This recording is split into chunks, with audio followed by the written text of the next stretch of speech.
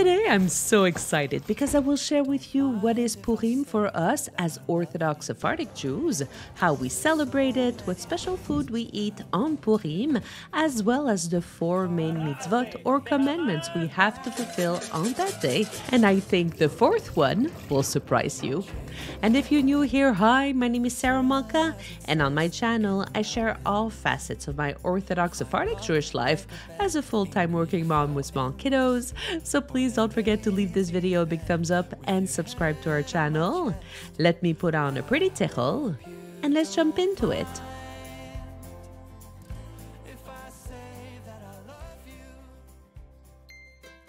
Purim is one of the minor holidays of the Jewish calendar. We call it minor holiday because on these days no restrictions are applied like on Shabbat or other major holidays like Passover, which means that on the minor holidays we can drive the car, listen to music, do anything we do generally on a regular day. The jolly Jewish holiday of Purim is celebrated every year on the 14th of the Hebrew month of Adar. You can hear it being called Purim for us Sephardic Jews, Purim for our Ashkenazi brothers, or Purim for our Hasidic brothers. However you hear it, it refers to the same holiday.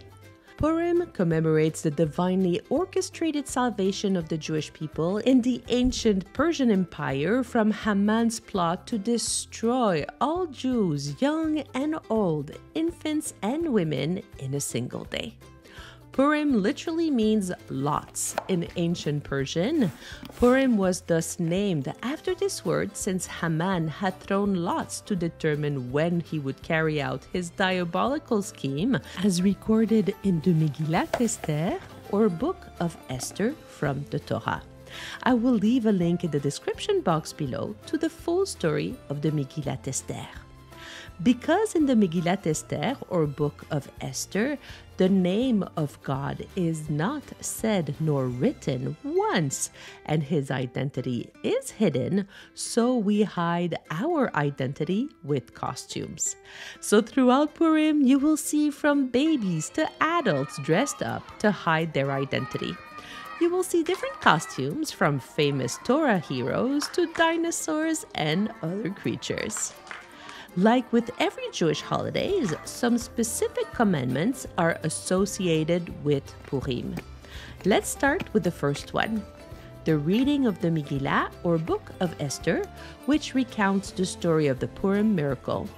This is done once on the eve of Purim and then again on the following day. We have to listen to the Book of Esther read directly from a scroll and not a Chumash, Tanakh, or Bible to be Yotze or to fulfill this commandment. The Megillat Esther is read by the Baal Koreh, or a man specialized in reading the special parchment that has no vowels on it and that needs to be read following the same ta'amim or intonations as when a Torah scroll is read. The Megillat can be read at home or in synagogue as long as it is read from this special kosher scroll. Before the reading of the Megillah, the rabbi reminds us to stay completely quiet during the reading of the Book of Esther, because even if we miss one word of the Megillah, it is considered as we have not fulfilled this mitzvah or commandment.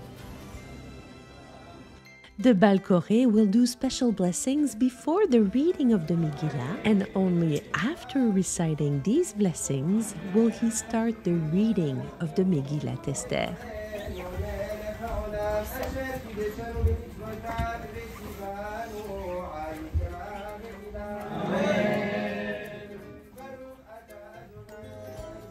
The only time you will hear noise during the reading of the Book of Esther is when we hear the name of the villain of this story, Haman. At this point, we tap our feet, and some will have graggers or noisemakers to drown out the name of this villain.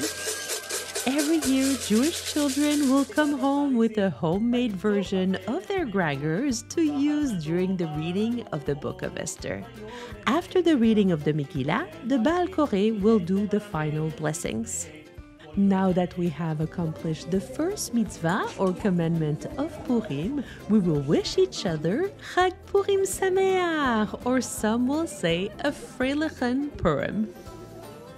We go home and eat a lighter meal to break our fast, since the day before Purim is a fast and it is called the Fast of Esther. For this meal, usually we will eat croissant, soup, and lovely desserts. The next morning, we go to the synagogue to pray and to listen to the Megillat again. On Purim, our day prayer and our Birkat Hamazon, or blessing after eating bread, will include the brief Ve'al Hanissim section. This prayer describes the Purim story and thanks God for the miracles, redemptions, mighty deeds, saving acts, and wonders that He brought for our ancestors on this day many years ago. In the morning service, there is a special Torah reading as well. We're going to read Exodus 17:8 to 16, describing the battle of Yehoshua or Joshua waged against Amalek, Haman's ancestral nation, almost 1,000 years before the Purim events unfolded. After our prayer and the second reading of the Megillat Esther, we will go home and eat a special breakfast filled with yumminess. Usually, as part of our breakfast, we will eat this special kind of bread with an egg in it. It is a typical Sephardic tradition, and we call this bread the Eye of Haman. And the children absolutely love them, and they love the egg as well found inside. During the daytime of Purim, we complete the second mitzvah or commandment, which is matanot la'evyonim, or to give to the needy. One of Purim's primary theme is the Jewish unity. Haman tried to exterminate us all. We were all endangered together, so we celebrate together too. Hence, on Purim Day, we place special emphasis on caring for the less fortunate. We give money or food to at least 2 needy people during the daylight hours of Purim. In case we cannot find any needy people, the synagogue will likely be collecting money for this purpose. Usually, like here, there will be a special box in the synagogue to collect the money, and the rabbi will distribute the money to people in need in an anonymous fashion to respect their dignity. On Purim, we give a donation to whoever asks. We don't verify his or her bank account, nor their intentions. As with the other mitzvot of Purim, even small children should fulfill this mitzvah. The third commandment we do during the day of Purim is sending gifts of 2 kinds of food to at least 1 person. On Purim, we emphasize the importance of friendship and community by sending gifts of food to friends. On Purim Day, usually for us it will be after the breakfast, we will go and deliver our mishloach manot, which means sending of portions. Usually, we send a package containing at least 2 different ready-to-eat food items and or beverages. For example, pastry, fruit, beverage, to at least 1 Jewish acquaintance during the daylight hours of Purim. And every time we give a mishloach manot, we wish the other person Purim Sameach. Men give mishloach manot to men and women to women. Each year, I try to find new and creative ideas and themes for our mishloach manot. I always try to make the mishloach manot special for the person I give to, so they know how much I care about them. The children also do their own mishloach manot. They usually take their time to make their mishloach manot as beautiful as possible, and them to make sure to put yummy treats in their baskets to tell their friends how special they are to them. And yes, usually it involves many, many sugary things. This year, I also added a little care package with every mishloach manot. It is absolutely not at all necessary, but I know we will be cleaning soon for Passover or Pesach to remove all the chametz or leaven products. So I have added a cute sponge, which makes cleaning a bit funner, a hand mask to restore our hands after a long day of cleaning, some Tic Tac to add a bit of freshness, as well as the very needed chocolate to give us courage when we are ready to give up. What do you think? Do you think that the care package is a yay or a nay? Let me know in the comments below. Finally, the fourth mitzvah of Purim, or the fourth commandment on Purim, is to do a festive Purim feast. During the course of Purim Day, we gather our family and friends and often the whole community of a synagogue, like here, to a festive meal called Purim Seuda, or meal or feast of Purim. This meal is usually offered for free by a generous donator in the synagogue or in the community, giving the opportunity to everyone who wants to participate in this Seuda. Traditionally, this meal begins before sundown and lasts well into the evening and sometime even the early morning. Often the meal of Purim is held in a large banquet hall like this one.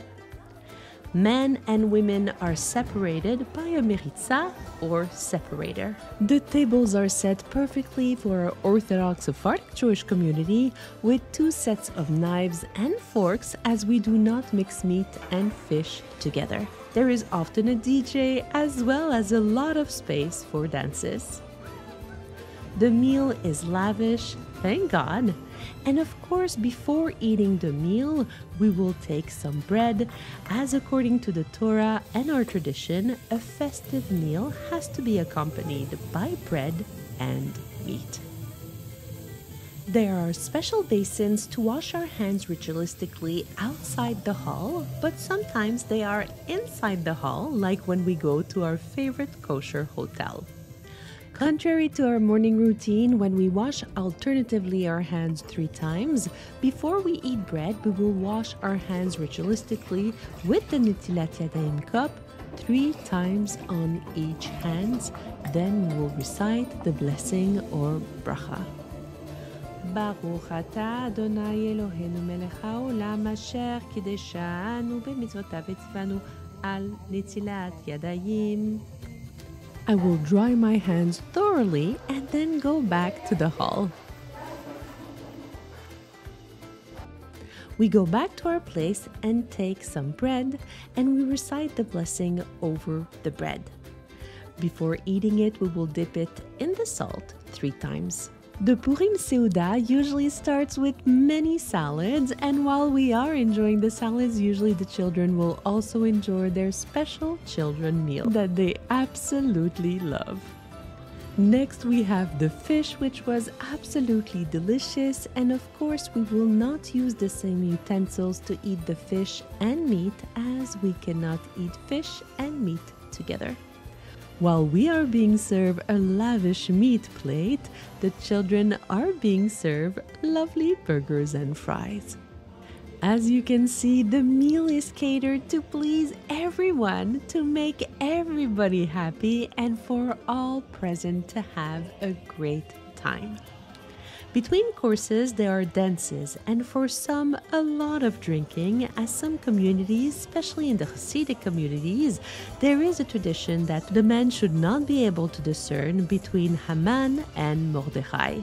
As Orthodox Sephardic Jews, it is not our custom, but nonetheless, it is a very festive gathering.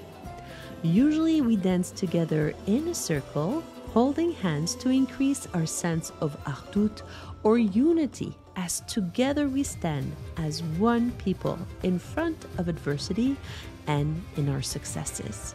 Of course, after our meal, we have a beautiful dessert, including these Hamantaschen, or ears of Haman, which is a traditional cookie you will find on Purim.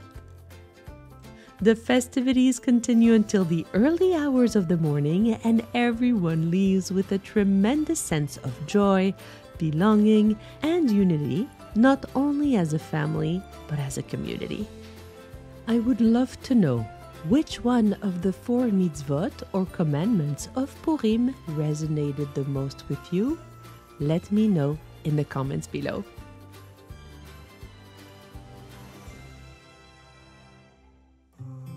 Thank you so much for being here. It means the world to me.